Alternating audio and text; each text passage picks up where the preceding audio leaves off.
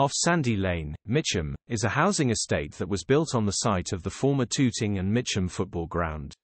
One of these roads is called Slade Way, and it is named after Tony Slade, who started his playing career as a youngster with the club.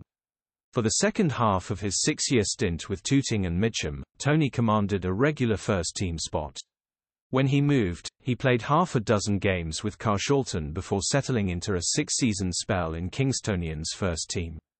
Later clubs included seasons with Wealdstone, Leatherhead, Dulwich Hamlet and Hendon in midfield or striker roles. Highlights of Tony's career were 2 FA Amateur Cup semi-final appearances with Kingstonian and Wealdstone, but the results went against and he never got to Wembley on either occasion.